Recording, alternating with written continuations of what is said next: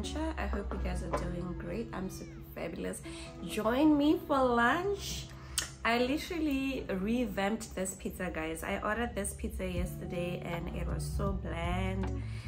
It was so tasteless. So right now, today, I was like, I have to eat this pizza and finish it because I bought large. So what I did today, I added a bit of tomato sauce, more mozzarella, and jalapeno. So fresh from the oven, I revamped it because I can't eat tasteless food. But anyway, let's continue with my video. So actually, let me have a bite because I'm super hungry. I literally woke up late today because I don't know, yesterday I wasn't feeling well. I had a bit of a headache.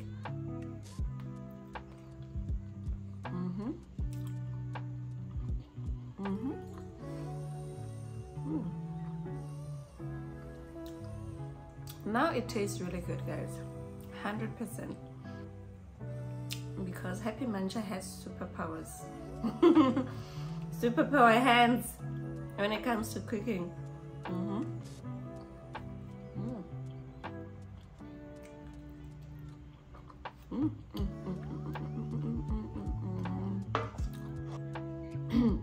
So getting back to the video, today I'm going to talk about culture shocks I've encountered while traveling around the world. The first culture shock I'm going to talk about is actually from Africa. In East Africa, I went to 2 countries that have this same culture. So in Kenya and Tanzania, there is a tribe called Maasai tribe. These are people that wear a red and black striped cloth. They are famous for herding cattle and being warriors of protection.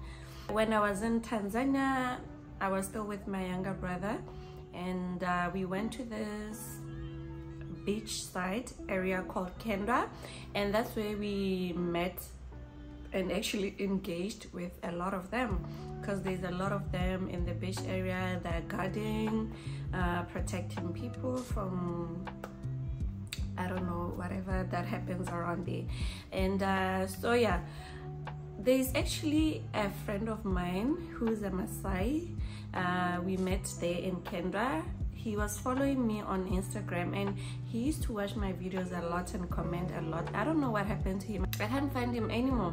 His name is Ola. I hope he's watching this, and hi Ola, if you're watching, I hope you're good. And yeah, he used to hang around us a lot and he used to protect us. Like, would be in a restaurant around 6 or 7 p.m. or maybe late night, and he would just come out of nowhere just to come walk us back to our hotel. And I felt like, oh, he's so sweet. He is so selfless, and most of the Maasai people are very selfless people. They're also famous for enjoying singing and jumping as high as they can, and it's one of their famous dances. And yeah, so what was shocking about this tribe for me was that these people lived under trees, they lived on the beach. I was so shocked because Ola was always around us. So one time I asked him where he stays, because I thought he literally stays closer to where our hotel was, because he was always there. Then he told me his home, like his village where he comes from, is like thousands of kilometers away from where we were. And I'm like, okay, but where do you stay now? He's like, he stays on the beach. I'm like, how do you stay on the beach? What if it's cold or it rains or whatever?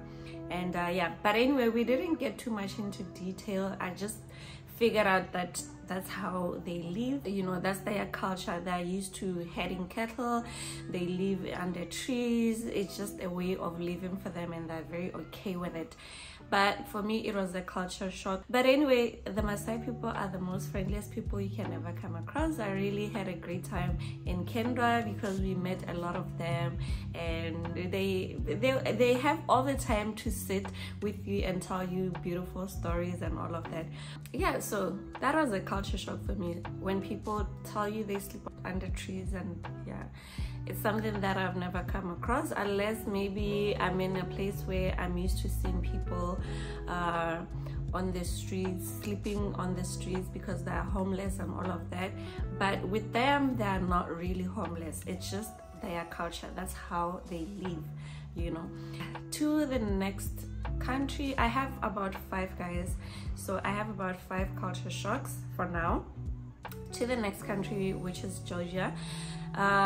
Georgia is a country that's still, you know, maintaining their history, and you can see that history in their buildings, most of them in their buildings. Like, they're very old buildings, and most of them actually look like they're about to collapse and all of that, and they're still maintaining that. They don't want to change the image of those buildings, and that was so shocking to me. But the most shocking thing was that once you walk inside that, you know, collapsing building, the interior, the design inside is totally different. It's so beautiful, it's warm, it's, oh my god, it's so exclusive. Like, it's something that you just be shocked.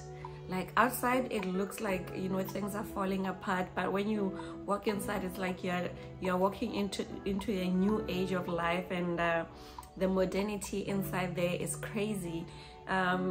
So it was so shocking. I was just like, oh my god. And one time, my friend and her brother, because I was with my brother, my friend and her brother came, and we looked for an apartment where we could all stay together.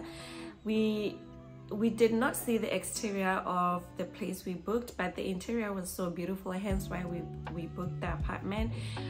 But once we got there, the building was so crazy. It was so crazy, honestly. And one time, one of my videos, we were coming out of that building, and it looked like it was I don't know how to explain it. It looked like we were just coming from an abandoned building. My mom called and she's like, you kids, where are you staying? Where are you staying? Are you sure it's a safe place? And da da da da. I'm like, yeah, it's actually very safe. It's so quiet. It's beautiful. We are literally enjoying our stay, and it's just how they are living, and they don't see no problem with it. There's no problem. Even we didn't see any problem with it. It's just, we just, you know, acknowledged, and you know, that's just how they live. And another thing is that they have sulfur-rich hot pools or baths. They are traditional ones, like natural sulfur baths, and private ones. But obviously, I'm a traveler and I'm not used to it, so I had to go to a private one, mainly because you have to undress and be all naked. So yeah, they have that. There's public ones and private ones. My own experience, I went for a private one, and it was so good. It was so amazing. It's got healing properties if you've got skin conditions or you need some emotional healing. It is so rejuvenating, it's so refreshing, it's medicinal. So I really enjoyed it. But the shocking part is that there is a woman who will come in and scrub your body while you're naked. And yeah, I wasn't used to that. It was shocking because I'm used to like spa, going to a spa where you can be massaged but you can keep your undies and a towel over you. But with the sulfur bath is different because they literally scrub you while you are completely naked. So anyway, but it was so amazing. I really enjoyed the experience. It was amazing. It was out of this world. So yeah, that is the second one in Georgia. And then moving on to the Philippines. When I was there, the culture shock, or maybe tradition, their tradition I came across was experiencing their Christmas spirit, which starts from September until the very end of the year, which is December. Their Christmas starts from September.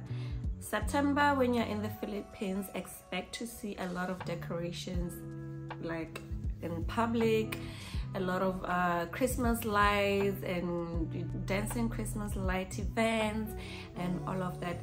The Christmas spirit is so immense that you cannot miss it. Like, everyone is so excited, everyone is so energetic, and it was something that is so completely different from where I come from.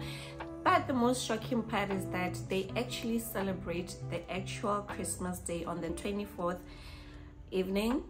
But where I come from, we literally celebrated exactly on the 25th in the afternoon. That's where people visit families and friends to eat, have, you know, an amazing afternoon. And yeah, but in Philippines, it's actually done on the 24th that evening. That's when they visit families and friends and they enjoy their beautifully made home cooked food and all of that. They gather and enjoy in the evening of the 24th. That is something totally different. So it was a bit shocking, like, oh wow, interesting. And then moving on to the fourth culture shock that I encountered was in Thailand. The greetings for men and women are different. When a man greets, he has to say Sawadee Krab, and when a woman greets, she has to say Sawadee Ka. It is so totally shocking. Like, where does it have to be different? But like, that's their culture, you know. And yeah, I got to learn all of that, and every time I'll be like Sawadee Ka, Sawadee Ka. That's a lady's greeting. But when a man speaks, he has to say Sawadee Krab. And for me, that was like, oh, okay, shocking. But yeah, we have to live with it, and I got used to it. And I always greeted the same way women greeted, which is Sawadee Ka. Another thing again in Thailand, the last one, the fifth one, in Thailand, the New Year, which is in April, celebration is a water festival in which people are supposed to splash water on each other, on strangers, doesn't matter who you are, and they use water guns to do that. That was so shocking to me. Like, how can you just, you know, pass by a stranger and just decide to splash them water? I was so excited to experience this. It is called Songkran. Guys, I'm literally going to go back to Thailand for this particular event because it is one of my favorite events I've ever attended. It is one of the best videos, and I still say it today. It is one of the best videos I've ever done in my whole entire time of creating content on YouTube. I really loved Songkran so much. It was so amazing. It was so exciting, and for some reason that event did something to me. I don't know what I could call it. It brought some kind of a healing. I don't know what it is. I can't explain it, but it was so amazing. It was so amazing. I was just, you know, splashing water on everyone. They were splashing water on me. I was soaking wet. By the time I decided to go home, I was so exhausted, but I was so rejuvenated. I was so refreshed. That event was the best event I've ever attended, to be honest with you. And as much as it was shocking, it was absolutely worth it. It was absolutely fantastic. It was crazy. It was wild. It was beautiful in all aspects. People were so happy, and I will do it over and over and over again. So thank you so much for watching, my lovelies. Those are 5. I think I actually mentioned 6 culture shocks I've encountered while traveling the world. I'm yet to encounter more and more culture shocks, guys, and there is more that I'm going to experience, and I hope you stick around for you to know what happens in different countries. Don't forget to subscribe, my lovelies, and make sure that you hit on the notification bell so that you don't miss out on my upcoming videos. From me today, it's all love. Toodles, toodles. Brinda, desde lo feo hasta lo lindo. Tú eres una prueba que el mundo a mí nunca me brindó.